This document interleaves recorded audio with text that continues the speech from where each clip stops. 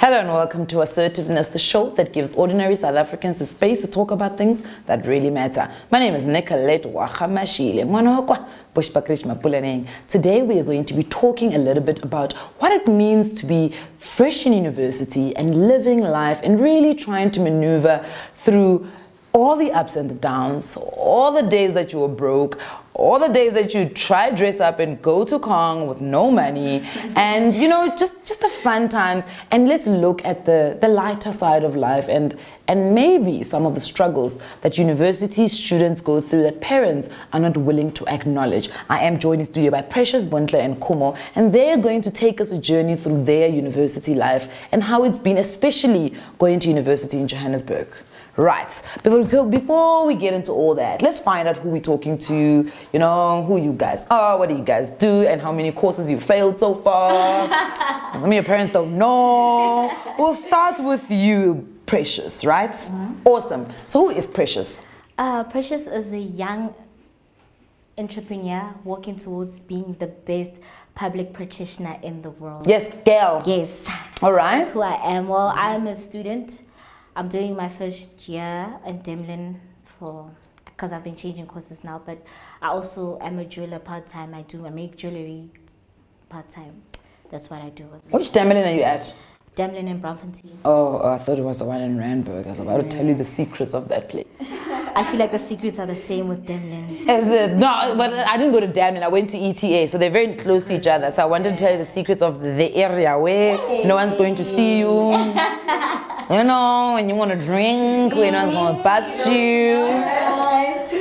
So tell us, Precious, you say you do jewelry. When did you start that? Why did you start that? I started making jewelry when I was 18. It's something that I always loved, but then I couldn't do because I didn't know where to start. Yeah. So 2013, my father passed away, and then 2014, during my matric finals and late trials, I was admitted to hospital for, let me say, the whole period of my exams. And then at hospital, it's a hospital whereby they deal with depression. I was diagnosed with depression, but I didn't know I was depressed with major anxiety as well. So Thursdays we had classes whereby we did art.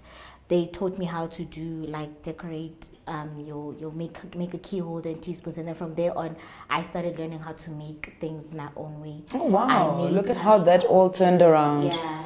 That's amazing. That's an amazing story. It is. It's a great testimony. And what do you do for fun? And don't lie to us because we know you're a university student. It depends on the budget. Yeah. If there is money, then you're the first person to ever admit that, and I love that. Thank you. I like to be honest myself. Yeah. I'm very frank. If there is money, then I will go out with my friends and I will buy some adult beverages, nyana, you know, some squashed grapes, some squashed grapes, and then, you know, just quench the thirst. You know how Oris quench a thirst. Yes. Yes, when I kill. Yeah, so I like to do that for fun, and mostly just to be indoors. I love my space. I'm a person that loves my space very much. I like being in my own room, in the comfort of my own home. Yeah. Just maybe in self-introspection with myself, like where I am with life, why was I not doing the things that I was planning to do at this month, and just to have time maybe to reconnect with God, because sometimes we get too busy and we just forget that God is just here, and we just do our morning prayers and our evening prayers, and we don't really intercede to that point whereby we reconnect with Him and we hear Him when He actually speaks to us through our conscience. So I like to spend that time to actually gather myself and protect my soul and my spirit more than my physical, because I'm gonna die, my body's gonna be left here and whatever. Wow, you went all deep on us, but amen. Amen to all that. Yeah. So tell me, where are you from? I'm from Bethlehem in the Free State. Hey, it's a hole. It's a Bethlehem, no one is. It's a Bethlehem, Naya Judea.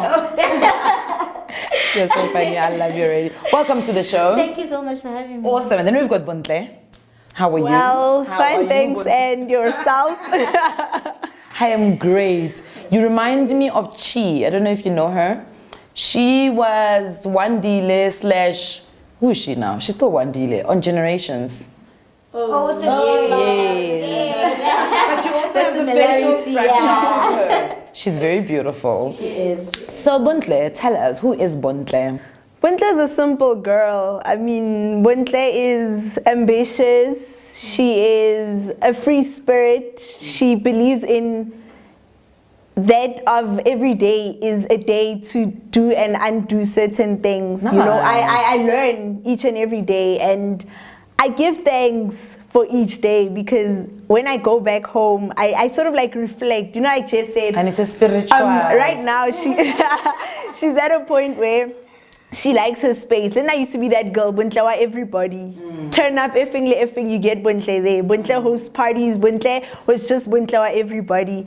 And right now, and you know, I live by this saying, you know, my mom always used to say, you should know where you come from, where you're going, and most importantly, who you are. Yeah. So I live by that every day. You know, I don't restrict myself. Like I said, I'm a free-spirited, so I tend to do this and that. You know, I'm always on the move.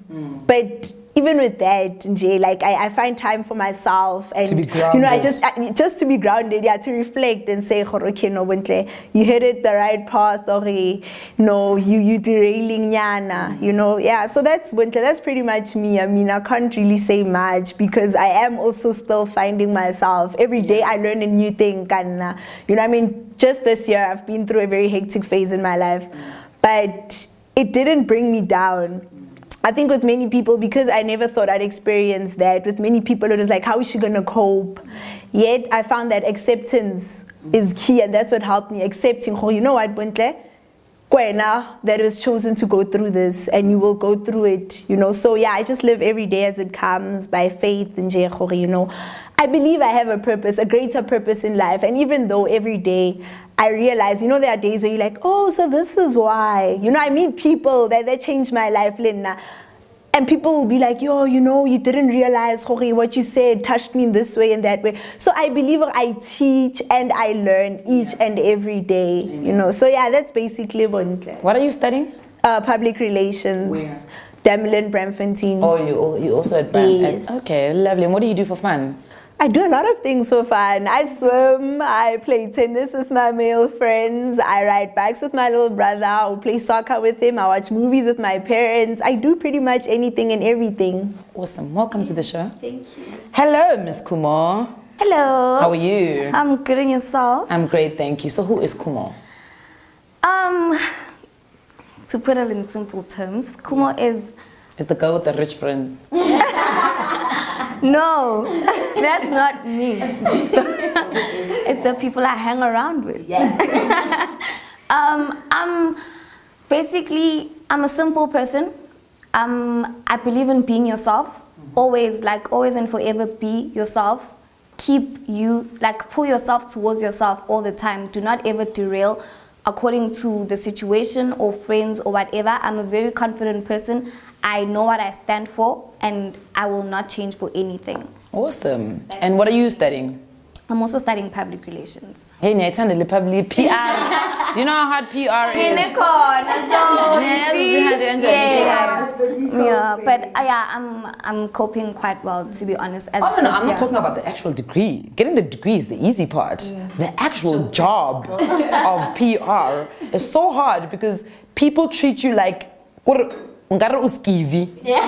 yeah, I did PR for a long time, so I'm just like, I'm PR. But you know what? You guys are still young, and you guys can still change the landscape of the industry. I have already. You know what I mean? Yeah, so it's great. So tell me, what do you do for fun? I actually just go out with my friends, you know, just an ordinary lunch, ordinary dinner, just to hang out with friends.